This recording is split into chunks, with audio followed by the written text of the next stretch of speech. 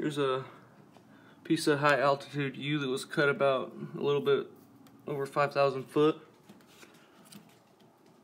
It was in the Cascade Mountains. And there's literally nothing, no cracks, no nothing on this, no knots.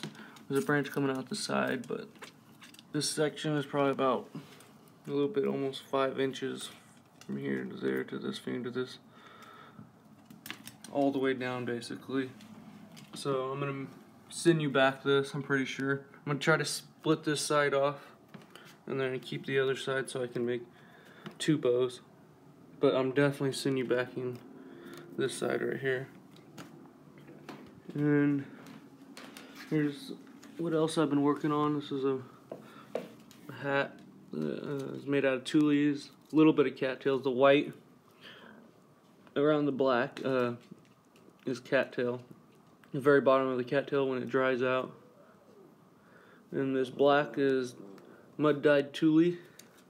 I was gonna put some diamonds and stuff in it, but I don't have enough Tules that are dyed right now. So here's a basket.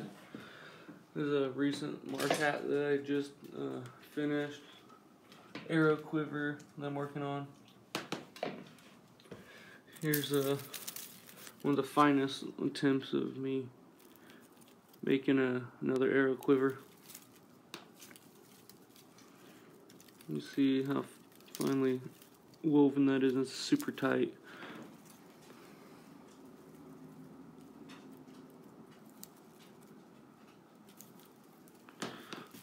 But yeah, this is what I've been working on for a couple weeks. Off and on, not every day, but yep.